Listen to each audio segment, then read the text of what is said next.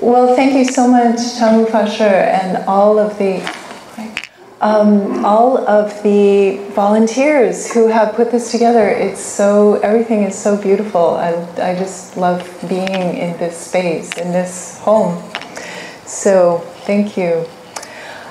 Today, I'm sharing some new areas in research. I've been in the Tang Dynasty for 40 years. So this is getting into uncharted territory for me. So I welcome feedback and suggestions. So I'm still getting used to my relationship with the microphone here. So as I said, the title has changed to Ways to Practice Like This Is Our Home. For some time, so I'm talking in the first part about what I mean by our home or our household. For some time, I have been interested in the role of religious or sacred elements in dynamics of economic exchange.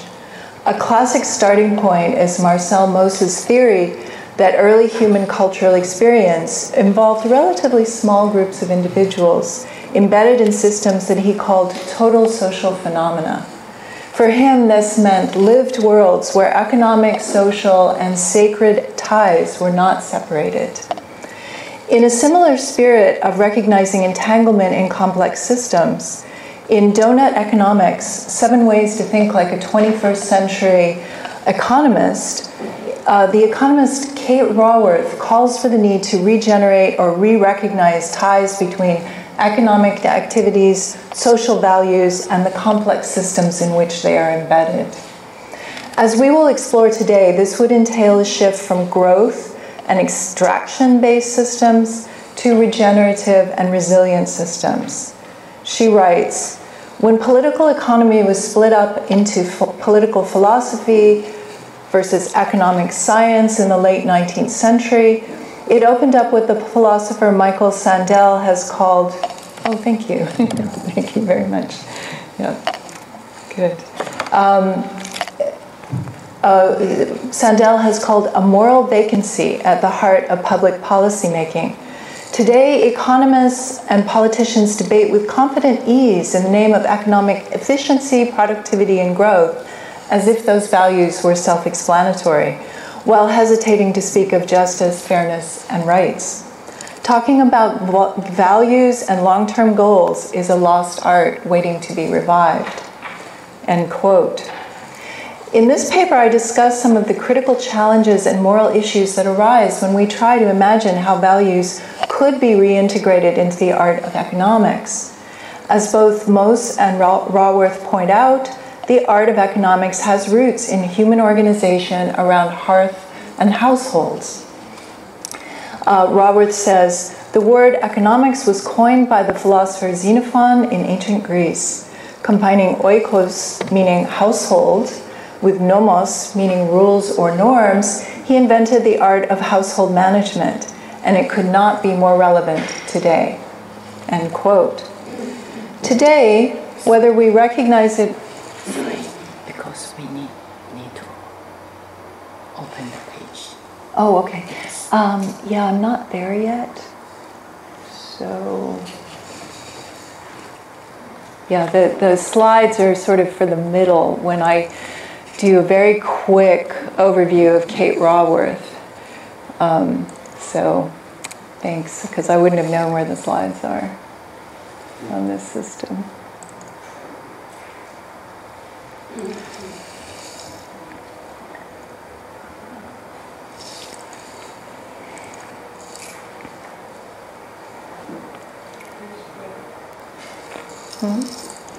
That's fine. We can all take a breath. Is that up there? Is that up there? Okay. Huh. Here. Oh, okay. And then it goes with the. How does it? Oh, yep, it moves. Okay. Yay. Technology. Today, whether we recognize it or not, the multicultural global economy and technology is the hearth around which most households are organized. At the same time, we are becoming ever more aware that we are in a burning household. Many have used that metaphor from the Lotus Sutra lately. Though humans have not yet been able to institute a global regulatory system, a global sense of household where there are increasingly viable experiments in small-scale networks of households organized around regenerative systems may be emerging. Complementing these on-the-ground ad hoc experiments, theorists in a number of disciplines are converging in the call to discard mechanical models and adopt complex system models, and this is what Raworth is doing. In economic terms, this would entail shifting away from linear, non-renewable extractive practices and moving towards participation in regenerative systems. Today, I would like to outline two different kinds of models of regenerative systems: Raworth's donut economics and permaculture principles as inspired by Jeff Lawton and my own on-the-ground experiments in gardening. Neither model is Buddhist, but both are permeable to Buddhist practices. Part playfully and part mournfully, I offer these models as contributions to a new bodhisattva ground, which I'm calling ways to practice like a 21st century Earth Store householder bodhisattva. Earth Store meaning Dizang, so Dizang Zaijia Pusa. In thinking about how a Dizang Zaijia Pusa might practice, I have been influenced by the work of my fellow speakers here, and many of you in the audience. I'm calling this new ground because, as Raworth argues, we humans have never before been forced to try to override our cumulative history of survival skills in order to survive. So the first part, Kate Raworth's Donut Economics. I can't really do justice to this book. I highly recommend reading it because she uses a lot of concrete examples, and I can't set all those up. I don't have time. But she's really good about, she has on-the-ground experience, as you will see, so she's really good about backing up what she says with examples. So she is educated at Oxford University with, high-level degrees in economics, but she also worked with micro-entrepreneurs in the villages of Zanzibar. She co-authored the Human Development Report for the United Nations Development Program. She's a senior researcher at Oxfam with on-the-ground experience with Oxfam, and she's now basically running workshops and MA programs in sustainability leadership. So her argument in the first part of the book is based on analyzing why the way economics is taught is wrong. Wow, okay. She goes through how we got to this point, which I'll quickly run through, and then makes arguments for how we can get back out. So what she's calling Homo economicus is basically rational economic man, self-interested individuals competing in the marketplace. So these are all quotes from her. This may be the smallest unit of analysis in economic theory, but his composition has profound consequences. Adam Smith's first portrait of rational economic man may have included self-interest, but that self-interest was tempered by humanity, justice, generosity, and public spirit. And Adam Smith also believed in regulating corporations. John Stuart Mill simplified rational economic man to, quote, solely a being who desires to possess wealth in order to simplify economic analysis and transform it from an art into a science. As in many fields, this desire to bring things into alignment with science, sometimes with very good intentions, has created problems, however. As the portrait of Homo economicus developed, it became more stylized and more divorced from reality. He is solitary, has an all-consuming fixation on utility, insatiable desires, and perfect knowledge and foresight. But this last point is the kicker for her. What had started as a model of man had turned into a model for man. The self-interest model actually degrades empathy, compassion, and altruism in those who study and subscribe to it. It also transforms the multi-voiced citizen into the mono-voiced consumer. So there, she cites studies that are done where people read something supporting this model and then they behave less generously immediately afterwards. So she draws, one of her critiques is of a very influential economist at MIT, Paul Samuelson, the man who drew economics. So his diagrams, what she's focusing on here is that this circle that can be analyzed and tweaked, if you'll notice I don't know if I have any arrows here, but the tech, change, etc. is all the stuff that's going in, and then there's no accounting for what happens to what goes in and where the waste is going.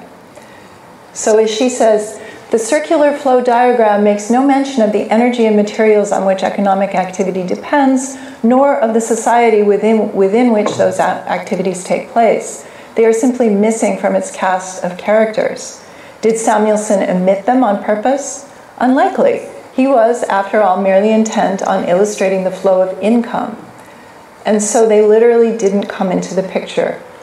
But with that, the stage was set for mainstream GDP growth-driven economics. And as she's arguing, this is still the way economics is taught, basically. So she proposes instead the donut with the recognition of this conundrum. Here's the conundrum. No country has ever ended human deprivation without a growing economy. And no country has ever ended ecological degradation with one. So we're in new ground, as Tamu Fasher pointed out. And Kate Raworth is proposing that we can aim for a kind of middle ground in between deprivation and planetary degradation. So that's the donut in between those, the sort of sweet spot or sweet circle. So for the rest of my introduction of her work, we'll be focusing on some details of that model. So she puts, she's trying to put all of the things that were left out in Samuelson's model back into the circle. So things like housing, gender equality, social equity, political voice, networks, education, water, food, health, all of those things are the social foundation and matrix for this safe and just space. I mean, she says humanity, and of course, I know she would be happy to include all beings, as we Buddhists would like to add to that picture. And without recognizing the use, how all of those networks inside the donut are being used, there's no way to recognize how much the outer circle is. We're heading into the outer layer, the no life zone, the outer circle. So all of her models then are aimed towards showing how the things that we're drawing from, our matrix, our ground, can be integrated into our ideas about exchange and relationship. So briefly, she makes proposals, 7 ways to think like a 21st century economist. Change the goal from expanding GDP to meeting the human rights of every person within the means of our life-giving planet. And she also makes arguments about why this makes sense, to draw, to support all of the resiliency and regeneracy potential in people's relationships with their own local systems. See the big picture by embedding economics within society and nature. Nurture human nature by moving past the concept of rational economic man to humans as social, interdependent, approximating, fluent in values, and dependent on the living world. So that's, she explains all of those, and There's, especially with the interdependent part, there's a lot of overlap with Buddhist perspectives. Get savvy with systems by integrating an understanding of systems thinking, and we'll go into that shortly. Summed up by a pair of feedback loops, which we'll look at. Design to distribute by recognizing that economic inequality is a design failure, not an economic necessity, and there are ways to design economies that are far more distributive of the value that they generate. Create to regenerate by recognizing that ecological degradation is the result of degenerative industrial design. Economic systems can be designed to be regenerative and circular rather than linear. Be agnostic about growth because unlimited growth is impossible. What we need are economies that make us thrive, whether or not they grow. So those are the headings under which she provides much more analysis and examples. Ooh, this is a bit faded. So these are her sort of charts. She's also drawing economics here. So she draws out a number of charts about ways to switch from the old style to a 21st century goal. I'm not going to try to go through those. They're a bit fuzzy on this slide. But two, I want to point out, there are two kinds of myths that she singles out. The idea that growth will even things up again, in other words, trickle-down economics, and growth will clean it up again, like, we'll generate all this technology that'll somehow magically wipe our carbon out of the atmosphere. So those are myths that she addresses at length. So rather than, these loops, she's saying a critical point, rather than take, make, consume, use, and waste, she's saying what you want to do is build loops in, take, make, and then regenerate and capture value at each stage of decomposition of whatever you make, and make it so that can be done. And restore, repair, reuse, refurbish, recycle. So don't waste things. And I would also like to quote one of my favorite economists, Prabhat Patnaik from Kerala. He said, the problem is not that we are such good consumers. The problem is we are such good producers. We love to make things. So we can make things better. We have that. I think we have that interest and even that passion, but we just need the system to better support that urge that we have to make things.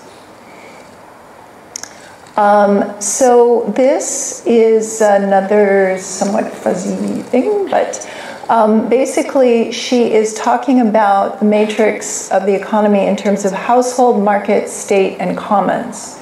And she analyzes each of those, how energy and materials going into that matrix can reduce the waste that is then produced from human use. So she talks about an embedded economy, so what kinds of resources that are now just being extracted that we're taking out, and how we can put back into those systems. So right now, we depend on extracting finite resources, and the economy likewise depends on Earth as the sink for its waste. The economy, as treated in this current theory, is an open system, but the Earth itself is a closed system. So recognizing that it's a closed system is important. Limits. Redefining the economy is made up of 4 realms of provisioning, not just the market. Households produce core goods for their own members. The market produces private goods for those willing and able to pay. The commons produce co-created goods for the communities involved, including education and healthcare and so on. And the state produces public goods, including education and healthcare and so on, for all the populace. So she goes into how that models for how that might work. So one example in the household, recognizing that home caregivers are supporting the economy, and find ways to make that not economically detrimental for women, particularly. So let's see how we're doing for time. So I'm going until 10, right? Until 10, yeah. I think I'm just trying to decide if I have time to go through this. So briefly speaking, she goes into 5 shifts. So from self-interested reciprocity to social reciprocity. So this is basically a form of prisoner's dilemma that is used extensively in sort of game theory economics. We are conditionally cooperative as long as others do the same, and punish freeloaders even if it costs us personally. So she brings up examples of smaller societies where sharing is more valuable for survival than calculations of quid pro quo reciprocity. And again, this is based on various studies and tests. From fixed preferences to fluid values, so seeing adults not as sovereign consumers, but influenced by advertising, more accurately propaganda, that associates products with deeply held values. Personal values can be manipulated. And she goes into extensive examples about Sigmund Freud's nephew, who sort of created the system of marketing based on his recognition of psychological weak points. And so she proposes alternative models for the ways of communicating about economic activities. So she recognizes that navigating social roles and contexts is important to us, and we can be particularly manipulated by, as we see in Facebook, by appeals to enhancing our social role. So from isolated to interdependent, we follow social norms, and superficial social influence will grow as our lives become more tightly networked. Conspicuous consumption trends and trickle-down behaviorism, in other words, rewarding selfish behavior, are particularly troubling in the context of high inequality within and between countries. So this, again, this self-interested man model is influencing behavior, but that's not because it is, in fact, bedrock truth. It is a process of what she's saying is propaganda. So from calculating to approximating, this is an interesting point that she brings in. She points out that what we think of, or what we're told to think of as rational, is shot through with cognitive biases. So the idea that newer and more accessible information is better, avoiding loss rather than making gains, and she goes into, these are gains that might be gains for everyone, not just for oneself. Selective cognition, preferring information that fits within our existing frames. There's a lot of reinforcement of that in the internet communities. And risk bias, underestimating the likelihood of extreme events and overestimating our ability to deal with them. So these, if we recognize that these rational calculations are actually usually biased, this may help to revalidate our approximating capacities, which includes feelings and relationships. So just as she wants to reintegrate society and nature into our economic cycles, our understanding of economic cycles, she would like to reintegrate feelings and relationships into our way of thinking about what we're doing and what we're making. So rather than seeing money as value neutral, we should be aware that what it means in terms of social goods and affective states. And what we try to buy with it: feelings of security, feelings of being fairly treated, and being in supportive relationships.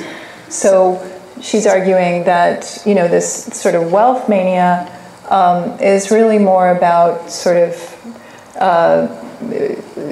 seeking security gone wildly awry, as David Lloyd points out in several of his books. So I don't have time to go into it here, but I looked up this Maslowian model, and it's being used in business schools. So the feeling that we are safe, that we need to establish a baseline of being safe, having enough, and belonging. I found a page in a sort of business school advertising journal that was pointing out how you can manipulate each one of those things. So I'm not bashing business schools. They're going to be the matrix from which we can regenerate, really, if they can, if shifts can be made. And then finally, from dominant to dependent, we need to understand that our relationship to nature is not one of a pyramid with humans at the top. It is a complex web, and I'm sure all of us are on board with that.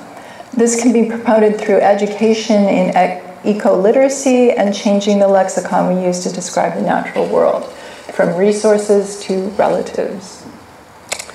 So that's a very quick overview. I highly recommend the book. The examples, the details, the devil's in the details. The details are really compelling. So now I'd like to switch to my own on-the-ground experiments with permaculture principles.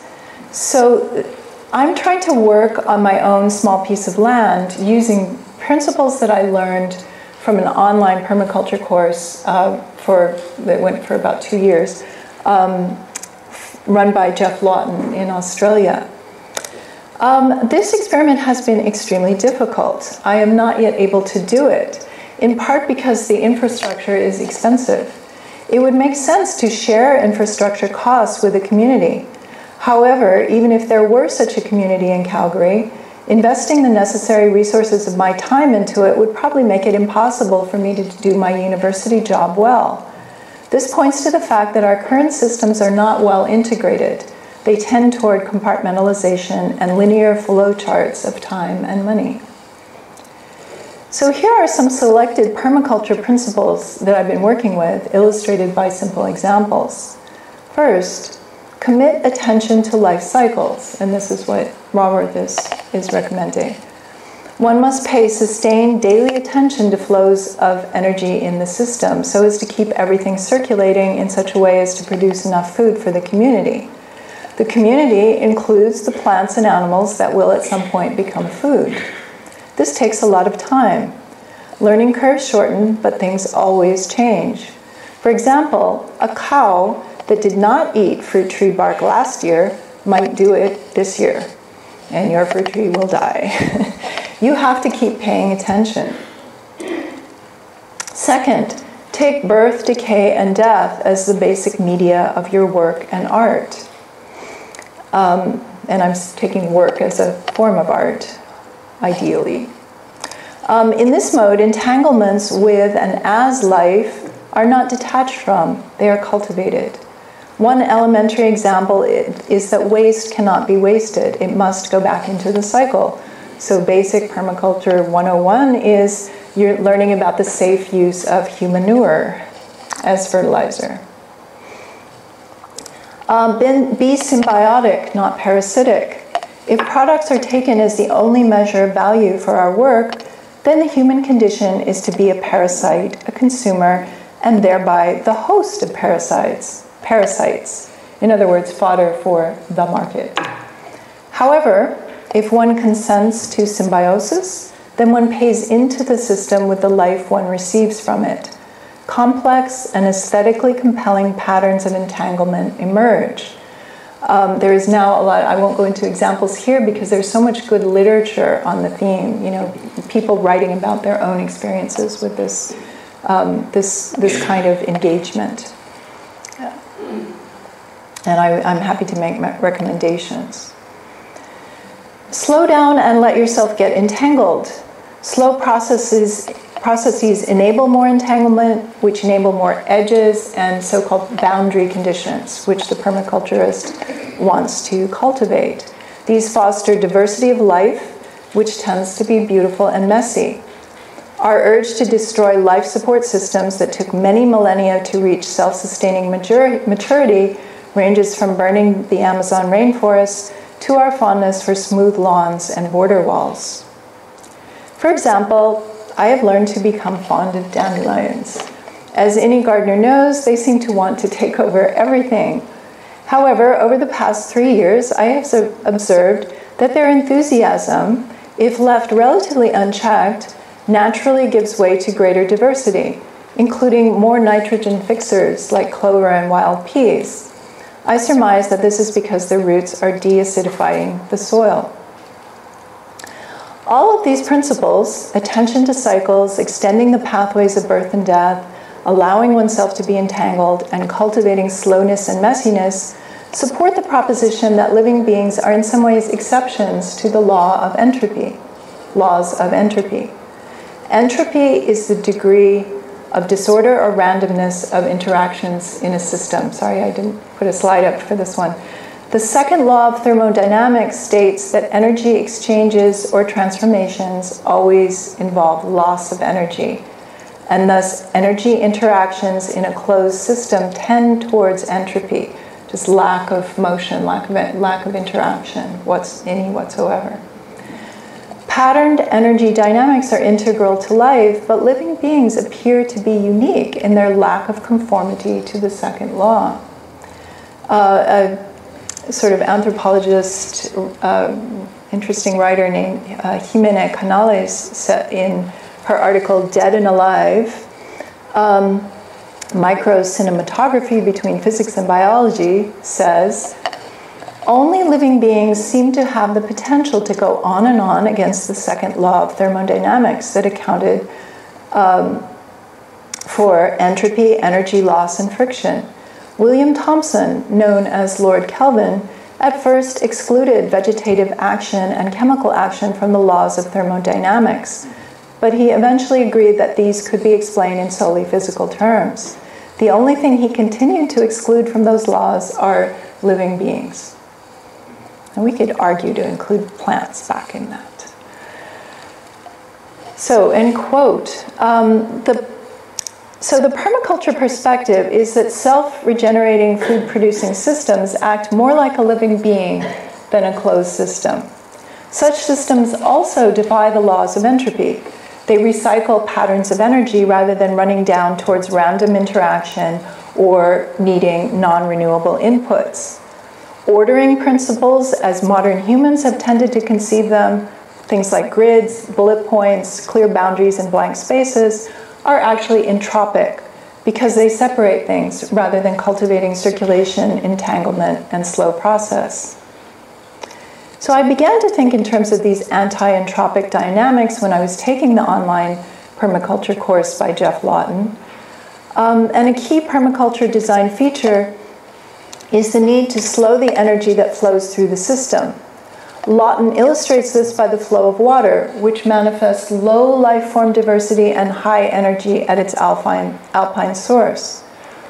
Water is high energy as it moves quickly through many small channels.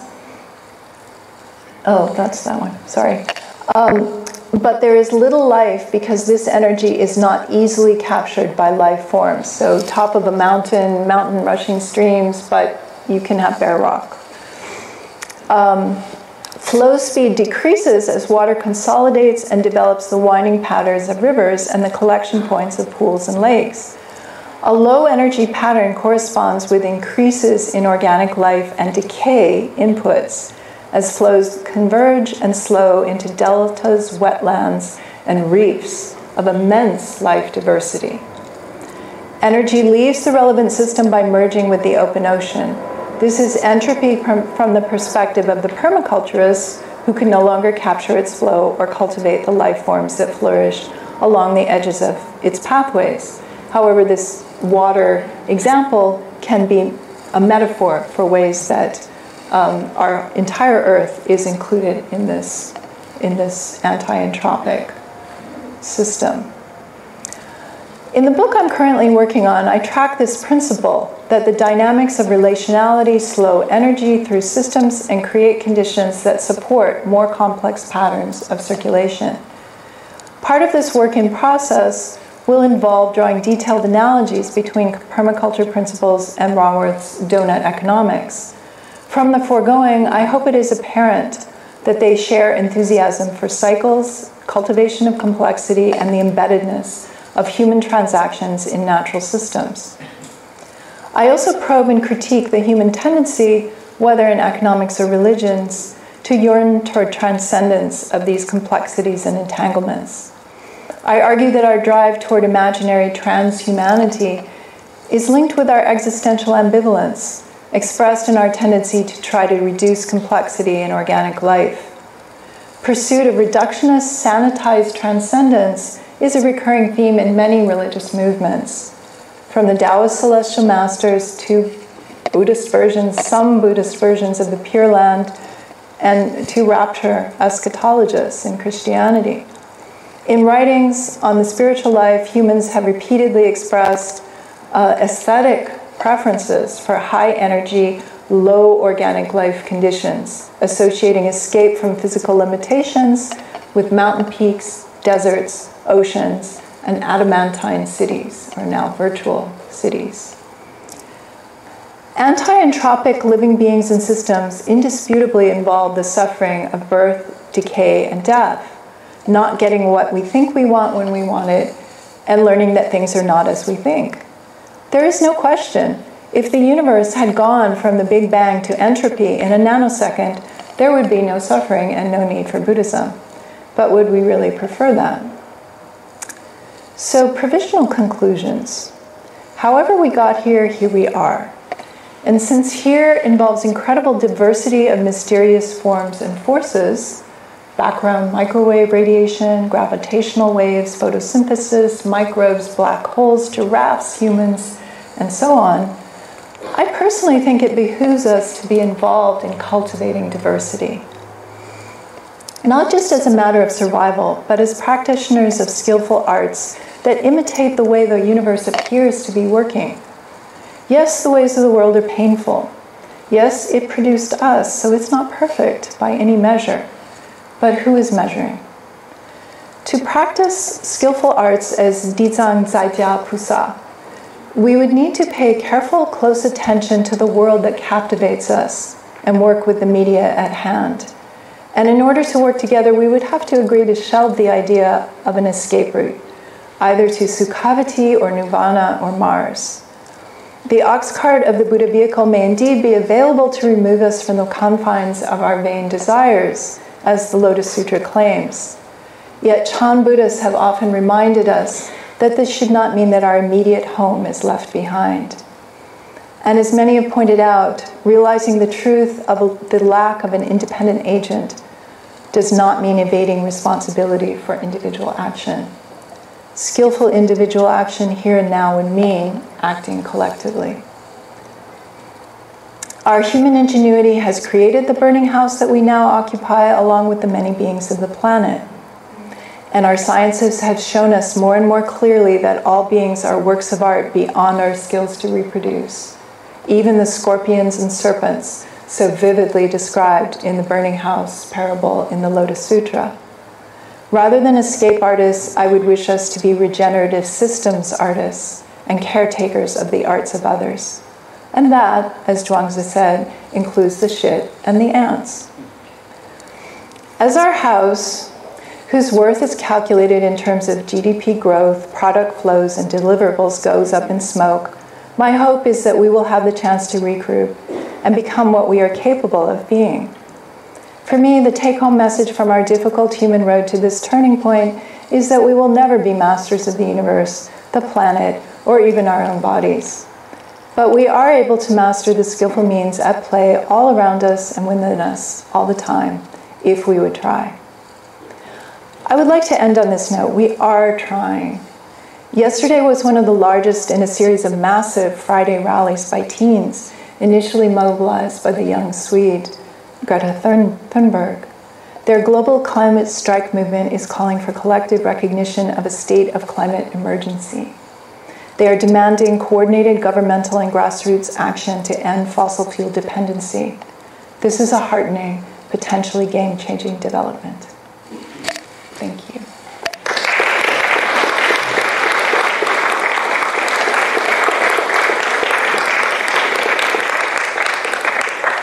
Great. Thank you, Dr. Adamek.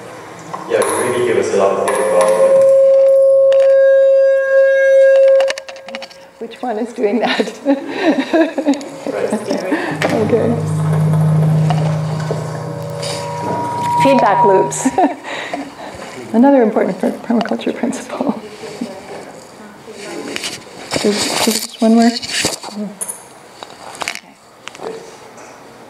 Give us a lot to think about us as messy human beings, what we can do in our relationship to the world, right? Yeah. And then, Dr. Adamek 的演讲真的很有意义，就是我们人类要怎么重新思考我们对这个社会、对这个世界的关系。And now we open the floor up to any questions and comments you have against Dr. Adamek's speech. 现在如果你有任何关于Dr. Adamek 演讲的问题，都可以现在开始发问。Thank you.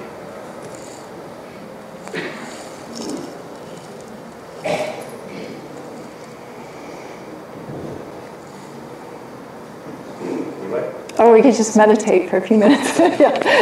Yes.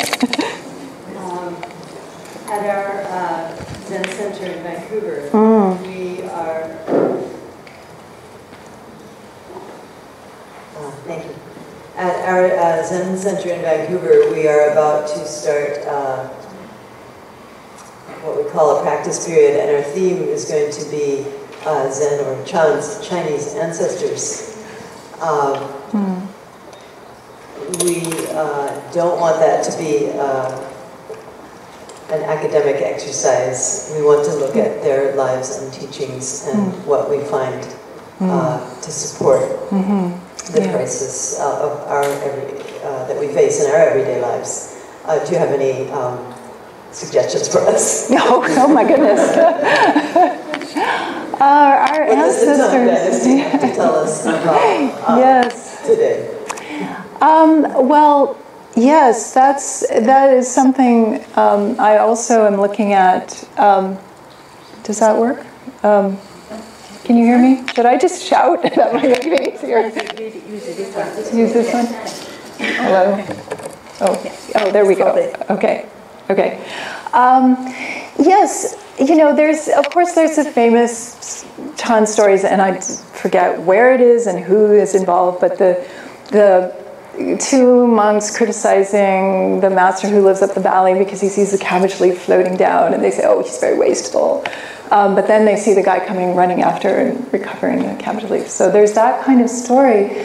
But what I find inspirational about Tang Dynasty practices may not sound like something very appealing, but it is very regenerative for their communities. And and I don't want to anticipate Jonathan's talk, but it's repentance and vows, taking vows to do something, and it's a meaningful activity, especially if supported by a community, and that is what Tang practice is all about. So repentance it's not oh, I'm such a horrible human being, but it's like becoming transparent to the gaze of the Buddhas so that one's own Buddha nature can resonate. So this sort of mirroring practice was a regenerative practice for these communities. Repentance has gotten a bad name in Western societies because of the Christian sense of sinning individuals. But in the Tang, this was a very uplifting, exhilarating community practice. And as I believe it's Joanna Macy who has argued that we need to do a lot of grief processing when we move through this crisis. So, yeah. Anyone else? Jonathan? Oh. Sorry. Sorry, should I turn it off? Okay, so I just turn it off. Yeah. Okay. That's all. And then you push. Okay. Yeah, I see. So time, it's back and forth. Okay, got it. Yes. Recently, I came across a book. It's called Narrative Economics. With what economics? Narrative Economics knowledge? By Robert Schuller. He is a professor at Yale University. Okay. He's a Nobel Prize winning economics. Okay. Okay. Basically, he says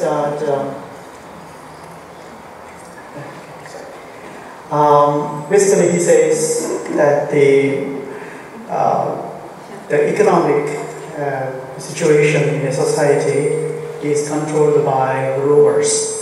The rulers can be so extensive that it can actually lead to downturn in the economics of the society, and it can even, he says, it caused some recessions. Yes. Yes. I brought this up because you have used extensively the scientific modeling and also cognitive science modeling used by economics people. Well, Kate does, okay. yeah. And the scientific modeling is basically you have phenomena out there, and then we are actually model that phenomena. And but whereas the society is, in fact, it itself is a model which is being constructed by human beings, by individuals, by individual experiences.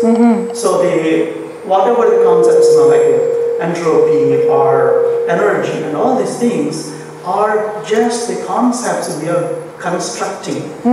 Okay, they are maybe in transition to better concepts of how we. From the early civilizations, like 100,000 years back from now, a lot of civilizations vanished. We still do not have a good handle of how to model our society. So it is it's a little bit surprising that we should take the scientific modeling as a basis for actually relating that to the human values.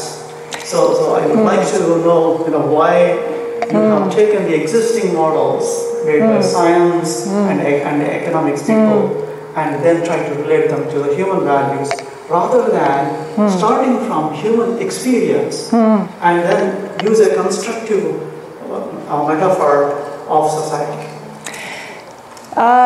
Yes. Let's see if I can get this to do this now. One word, upaya. So I'm drawing from people who are using these models because they create a bridge. They're sort of that sweet spot in between.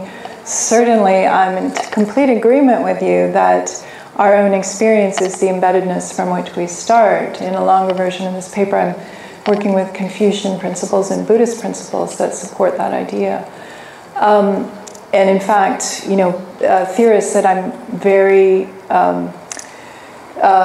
supportive of working with even more deeply include Bruno Latour and Isabel Stengers, who are deeply, they know the cultures of how science is, the social culture of the doing of science, and they're both critical and make suggestions for how we can do it in ways that are taking into account our own experience in regenerative systems.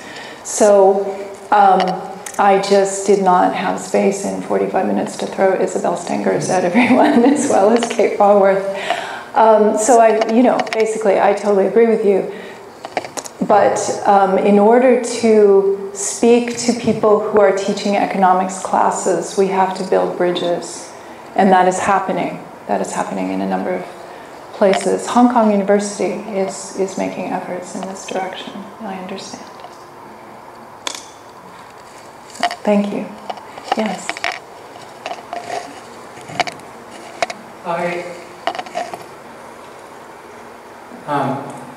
From my understanding of permaculture, it's small-scale agriculture. But the direction of agriculture in Canada and Australia and everywhere else is to consolidate the smaller places and to make them larger, which kind of makes permaculture very difficult. Now, I have a small place with a few trees and things, and it's a struggle because I'm doing other things as well. Exactly. How can we use permaculture when the basis of permaculture is small-scale agriculture, and that's completely changing right now? Completely. It's not even a little bit. It's huge and massive. I know. So those two, I can't see how you could balance the scientific economic model with permaculture when permaculture is disappearing faster than other species. I know. Yeah, I'm completely in sympathy. We're losing skills so quickly. It's just very, very disturbing. And this is one of the aims of the permaculture course that I took, is to go into detail about the fact that this large-scale agriculture will collapse. For example,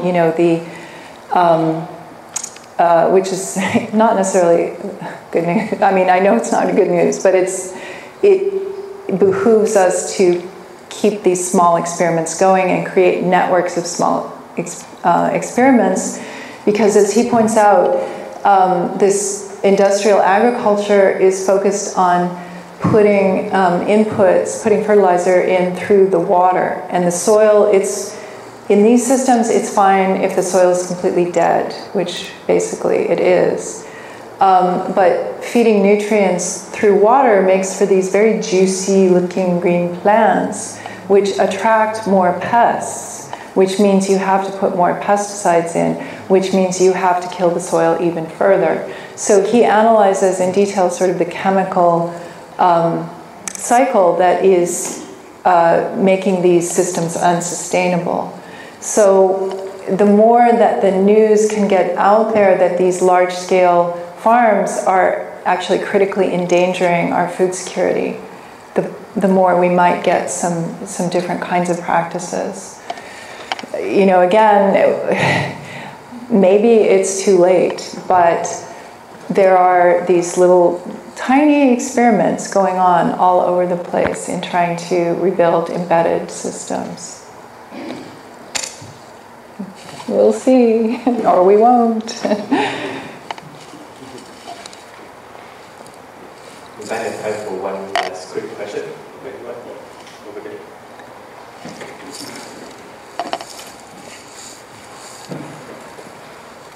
直接可以讲了吗？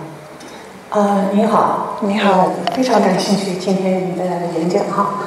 我要问的问题是，我前一段看了一个论坛，就是佛教与经济的论坛，就说他们是相辅相成的一个问题。当佛教比较发达的时候，经济就肯定也是非常的发达。比如说在亚洲，泰国、新加坡，包括台湾还有日本，都是很好的佛教的一些国家，经济各方面发展的比较好。但是在中国大陆呢，对佛教就是说从改革开放以后吧，佛教也慢慢的有点就是开放了一些，但是在这个开放的基础上，他们是有控制和管理的。但是在这个情况下，中国的经济的发展还是比较好的。我主要通过这些问题，我想问一下老师，如果佛教不可能在开放的情况下这样的发展，将会对经济带来什么样的一些问题？谢谢您。谢谢。So I got I got the gist of that, but I do need a translation. Oh, sorry. I got some of the gist of that, but I do need a translation to make sure I'm getting... My question is basically, I read a study saying the relationship between Buddhism and economics, usually they are helping each other to grow. So in certain countries like Japan or Thailand, Taiwan, these are growing because of Buddhism. The economy is going relatively well.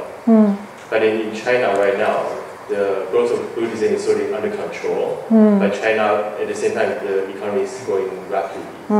So what's the effect of this kind of controlled Buddhism, but at the same time, the economic growth is almost going well? What's the effect that's going to show in the long run? Well, many people wish they knew that. It's, mainland China is on a different part of the growth curve. So some of, I'm not an economist, but they are going through, many people that I've read are saying they're pretty much at peak productive capacity at this point, and they're relying on extraction from Africa primarily to keep fueling their growth. So that is a very fragile system, even though it seems to be, again, like these shiny green plants, it seems to be very flourishing, but it's dependent on inputs that can't be sustained. So when things start to break down, and there are signs that things are starting to break down in some ways, and of course they have a huge environmental cleanup ahead of them. The Buddhist organizations could step in. Right now, as you say, they are government controlled, and they are mostly geared towards a kind of tourism for the middle class, a kind of rest space for the middle class, which is a good thing. It's a place where communities can come together and people can relax, and that's a good thing. They could become centers for different kinds of practices. I recently did a tour of monasteries in Anhui in July, and each monastery culture is a little bit different. And I did not see any that were doing any kind of, permaculture type large-scale experiments, but I did see one nunnery in Jiuhuashan, which was paradise on earth. It was very small, but my God, they had everything. They had a whole recycling system going. There were just 4 or 5 nuns, I think, living there. And, it was completely under the radar. They're growing their own tea, which they served us, and, they showed us what they were growing. And, you don't hear about this in the big media news networks, but I suspect that there are many of these small-scale experiments or small-scale regenerations going on, I hope. Great. Thank you so much, Dr. Adamek.